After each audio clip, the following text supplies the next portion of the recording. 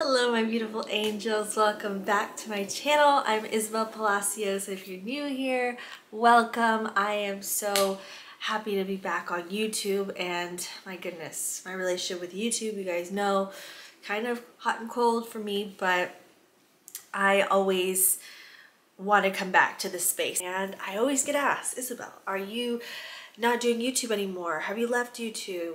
And I will say, no, I haven't left YouTube. I love YouTube. I love this platform. I just have to create more time to be more present on here because I do love YouTube. YouTube is my first love and I love you guys. But motherhood and other things have taken priority. I am on TikTok now and I haven't been giving my YouTube family the love that you guys deserve, but I am planning on coming back full time, and I just, want to pop in here and say hello. I wanted to talk about self-care and self-love, and wanted to ask you, are you giving yourself the self-care and the self-love that you deserve? Are you actually prioritizing that in this season of your life, whatever it may look like? For me, I am very much in mom mode most days out of the week and doing my coaching with my clients and creating content here and there. But I honor the season of my life and what it looks like while also planting the seeds for what I want my next season to be like. And I always believe that we should be deliberate in how we set up our seasons and how we create our seasons and how we expand. What I notice a lot, especially with people around me or my peers, is that we're not giving ourselves enough time to just kind of slow down and ease into life and the things that we wish to create. And we neglect ourselves. We don't set enough boundaries. We don't honor ourselves, honor our feelings, honor what we are doing in life. Instead, we kind of let ourselves get so worked up and anxious in the day-to-day and the go, and we don't actually give ourselves time to breathe and to settle in and ask ourselves, how am I actually feeling? So let me ask you, how are you feeling? How have you been? How are things treating you? How are people treating you? How's life treating you?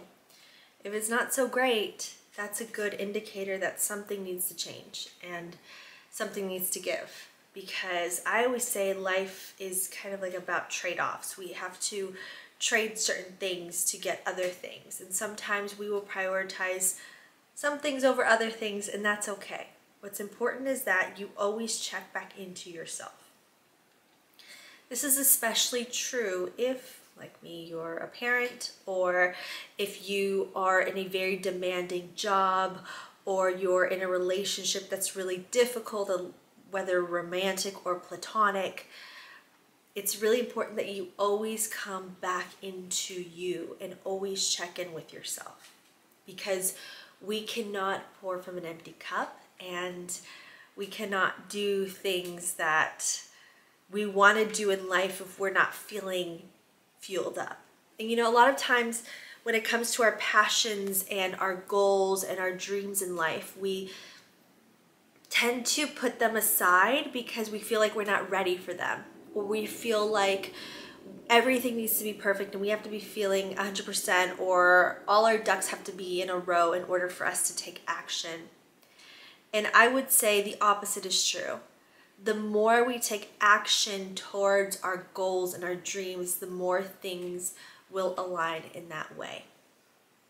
I know I kind of went off on a tangent there, but this is important because if our goal is to feel good, or our goal is to live a life that feels good, or our goal is to create a life that feels good, or to create whatever it is that we want, we have to make sure that we are going in that direction.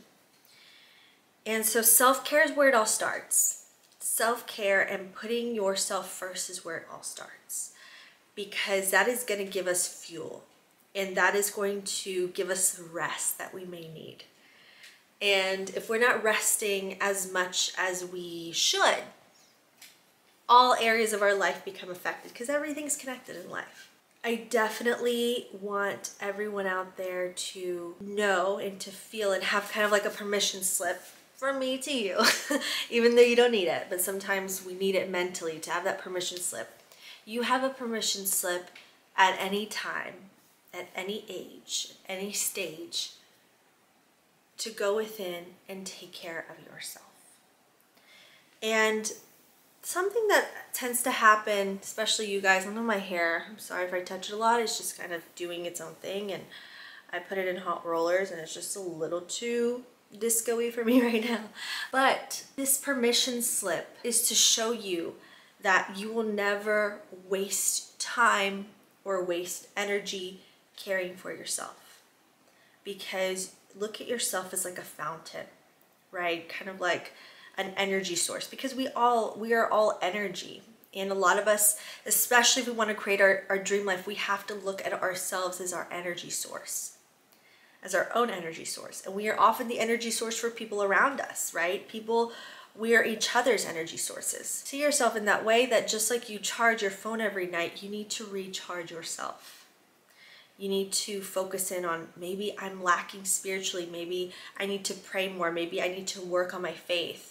Maybe it's more physical. Maybe I've been neglecting my physical health. Maybe I need to take more walks and drink more water, or eat more fresh fruits and veggies, or make smoothies out of frozen fruits and veggies, whatever it may be. Or perhaps I need to go for that checkup. Maybe my hormones are out of whack and I need to, have a full panel done, blood work and all those things. Or it could be as simple as, I haven't done enough things that make me feel happy. I haven't done enough things that make me feel alive. I've been inside too much. I've been scrolling too much. I have been doing too little of the things that actually set me on fire and make me happy. It's really a lot simpler than we think. So this permission slip is your sign that it's time to go within, especially if you feel like your self-love and your self-care has been lacking, and to say no to those things that aren't aligned with where you want to be in the future.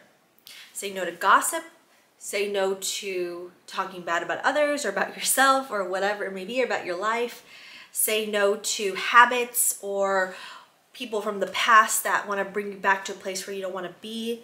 Say no to lifestyles, certain lifestyle choices that don't align with where you want to be. Like for me, I really gave up alcohol for the most part. I mean, I had a little bit to drink on my birthday.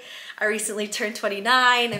I actually did a podcast episode, Taking Back Your Power, on turning 29 and the lessons and all that's come through my 20s. And for me, alcohol was something that I felt like I needed to have fun. I needed to have, on the weekends or whatever it is. And then, since I became a mom, it's just like, I realized just how bad it was for my body, for my skin, for my mental health. And now I don't really vibe with it anymore, right? So, there's certain little lifestyle choices like that we make, and we realize how letting those things go allow us to grow in ways that we couldn't even imagine. Sorry about that, angels. My memory card ran out of space, so I had to switch that out. I know you can't see it because it probably looks black, but it's green. Chlorophyll water. Great for detox. So, one thing I've really realized in my journey of self-care is that simplicity is key. I make that a point in my life to keep everything as simple as possible. Especially being a mom, I feel like I'm always pulled in different directions, and it's a lot every day. And so I make sure that anything from my career to my relationships, from anything I decide to focus on, I make sure that I am keeping everything as simple as possible. So those things that I actually do want to have energy for, I have the energy to do it. I think that if we are also aiming for more productivity or more success, especially in our ventures or in our business, or just, being more scheduled and having more of a routine and being more disciplined and consistent in our goals, it will require more rest. The rest is only going to help us. And this is something that I really had to learn early on. I mean, not really early on. I had to learn the hard way. I was really beating myself up in those times where I felt tired or I didn't feel motivated or something was amiss. And I used to beat myself up and think it was my fault I wasn't disciplined enough, when in reality it was because I wasn't getting enough rest or doing enough of the things that set my soul on fire. So all these other things that were a little bit more difficult or felt more mundane, I was literally at zero for them. So always a good idea to do things that make you feel good. As simple as they may be, going for a walk, eating better, do those things that make you feel aligned with yourself. You know, this is a very feminine way of being, and you guys know I love living my life in my divine feminine. I love embodying my divine feminine, and that's where the healing and all of these things that have happened for me that were good came from me healing through that divine feminine. So I am a huge proponent of slowing things down and being more deliberate, because a lot of people tend to tell me that they feel their life is super sped up and that they don't have enough time, and they feel like they're always like a train rushing to their destination. And I want to counteract that. Even if you have a high-powered life and a high-powered job and a high-powered career, it's okay to slow down when you have the chance to do so. If you have a million responsibilities, you're amazing, and know that you having so many responsibilities means that you are powerful.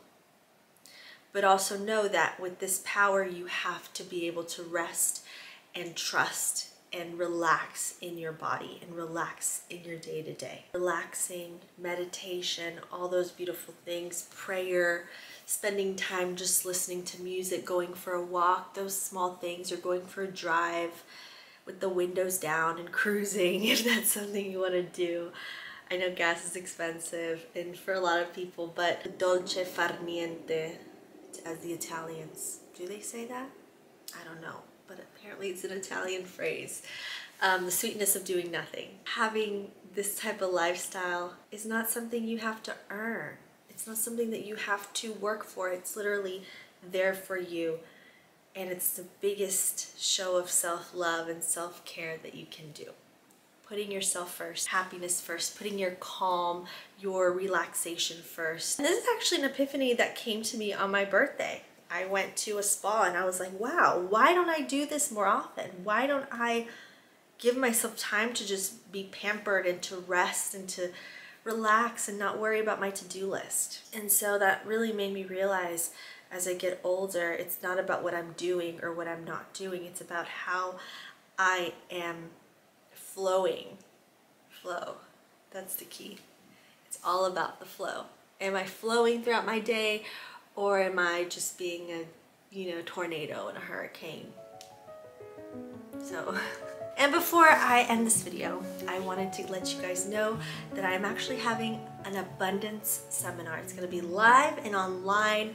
I've talked about my Heal to Love seminar and my Elevated Feminine seminar, but this one's going to be completely different. It's all about abundance and how to create a golden mindset, create opportunity, prosperity, all about money, which is on everyone's mind these days, which is why I wanted to make this seminar. I'm going to talk about methods and topics I haven't touched upon on social media. I want this to be very limited audience, so if you guys want to go ahead and get your ticket, link is down below. I hope you guys will join me, because I really want to empower. I've just had so many conversations about money and scarcity, the news, and the economy and all these things, and I want to teach you how your mindset will make you powerful no matter what type of economic times you are in, especially when it comes to prosperity. So I want to help you become an effortless manifester of abundance and create the Orient or golden mindset. So come join me, the Orient Mindset Seminar, link is down below.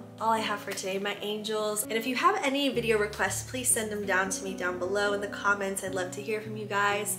Tell me how you're doing. Tell me what's been going on, what's been happening, and maybe I can make some more content here on YouTube specifically for you guys, because that's why I always created my videos, and that's why I create this content, is to help. And that's always been my goal and always been my focus. So thank you so much for watching, my angels, and spending some of your precious time with me today. I love you so very much, and always remember this: no matter who you may be in this life, no matter what you may be going through, or your challenges, or what you've been through, or what you look like, always remember your true beauty, your true worth, and your true power always come from within. I love you and I will see you in my next video. Bye!